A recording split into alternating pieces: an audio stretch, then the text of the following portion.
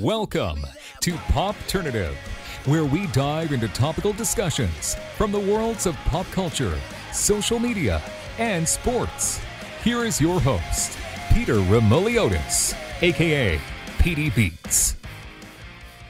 PD Beats here from Popternative, speaking to John R. Leonetti about Lullaby in select theaters and on demand on December 16th. Thank you so much for your time. Oh, thanks for having me. I'm glad you got to check out the movie.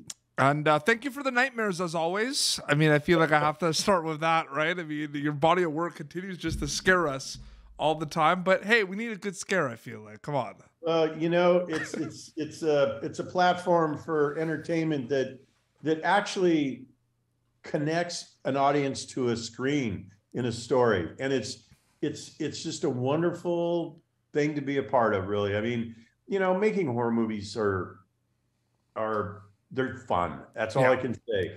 And I think they press a filmmaker to use a lot of tools in the bag, in the filmmaker's bag, because you want to be able to engage the audience in the characters, invest them, and then get under the audience's skin and just fuck with them. Yeah, and it's absolutely fun to do. No, so here's my question in regards to Lullaby, and you could relate this to your other projects as well. The Silence, I've thought about this as well. So there's different ways to scare people these days. There is the traditional gore and the traditional jump scares and the traditional kind of tropes of horror, but people are scary. The psychological game. Why did this person say this to that person? Why? What's going on here, right? You get that a lot in this film. What is that mindset specifically with this film, knowing that the horror genre is evolving and there are different ways to scare people, John? I really think this movie, this story, Lullaby, has an innate sense of horror that's a paradox, where love for your baby and motherhood creates vindication and retribution that is horrific. Yeah. And it's the power of love that creates the horror, in essence, the horror that's in this movie. And it's about what any mother would do for their baby and that power. So starting with Lilith and following it all the way through to Vivian, and the fact that she sends the book to her sister, and that she takes her own, she bones her sister, and then Rachel's going to go and probably bone someone else to get their baby. That thread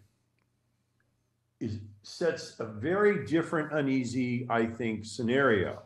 Yes. That's huge. Also, what was very different about this, I think, and nice, is that it's not Judeo-Christian mythology. It's ancient Hebrew. Mm-hmm. And I think that it gives it more depth. It's older, and it's maybe more believable that Lilith really did exist, So I think there's that. The two other things that are really important about it is, I love that the fact that the portal was with a mirror, and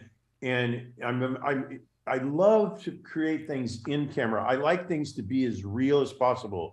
Again, I always say, the more realistic something is, and then the more natural it is, the more believable it is, the the scarier it will be in any scenario.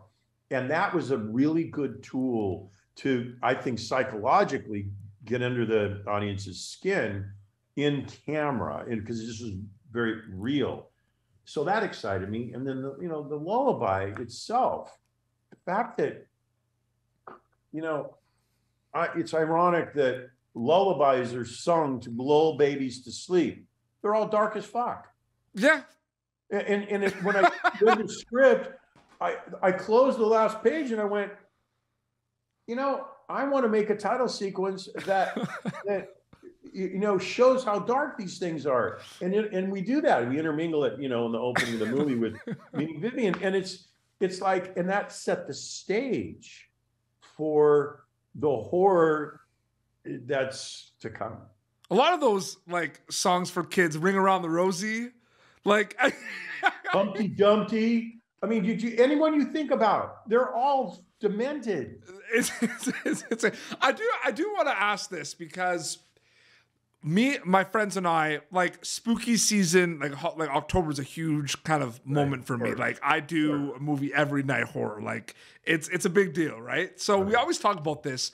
You are part of what me and my friends call the horror boom, where horror movies have always been around, but movies like The Conjuring, Insidious, Annabelle, it really kind of became monumental as a genre, in my opinion, at that time. You look at now and you look at where it is. What is it like kind of thinking about the fact that you were part of the kind of big kind of eruption of this genre that's inspired so many like filmmakers and got fans into it as well? Have you think about that at all? Well, you know, obviously a lot of credit has to go to James. Come on, absolutely. You know, I mean, big time. And he's, you know, he's the master of horror in our time. And I think, or, you know, that's just my opinion. And he's, and I will say, I helped him conjure a lot of scares and a lot of fright. And it was, but it came with wonderful. Great use of the word conjure there, by the way. Yeah, I mean, totally. And so I don't know. Look, I wasn't even a horror movie buff, honestly. I just met James. We connected on Dead Silence, and then we did a movie, Death Sentence, which I don't know if you've seen it, but that movie is really good. I think it's one of James's best movies, personally. But we just connected. And so I think we're thinking about Insidious. Yes. Was a training ground for The Conjuring. In terms of it was like we created the recipe of a certain kind of realism, and on a bigger scale, we did The Conjuring. Yes. And it was all about shooting it in continuity, keeping it very real. The lighting has to be totally natural and real until you know, it's like less is more until more is just enough. Yes. Okay. And so I think that I love the fact that I'm a part of all that. You know, look, I go back to Tales from the Crypt, and I was involved in the very first three the trilogy with Walter Hill. That was my first full real DP job, you know, way back when. And those were, I mean, think about that. Those were, I think, pretty monumental in even for HBO, to even put HBO on the map for that matter. Absolutely. You know, whatever. I'm proud to be a part of, you know, at least setting the stage for others. I just want to say too, before we wrap up quickly, I mean, what you did, I don't want to go into spoiler alerts but like what you did with the silence, with the cell phone sequence in that movie was one of the most incredible things I've ever seen. And I was on the edge of my seat panicking for that like 7-8 minute kind of sequence with everything. That was the most. And that's what you want with a horror movie. You really want that. You do that. And you do that with this film as well. So I just wanted to say thank you. Thank you. That's so sweet. Thank you so much. You know what I'm talking about, though, right? The cell phones. I mean, I know it really well. You know, honestly, how innately, in a way, simple it was to do once you figured out how to do it. Yes. It's always about figuring out how to do it.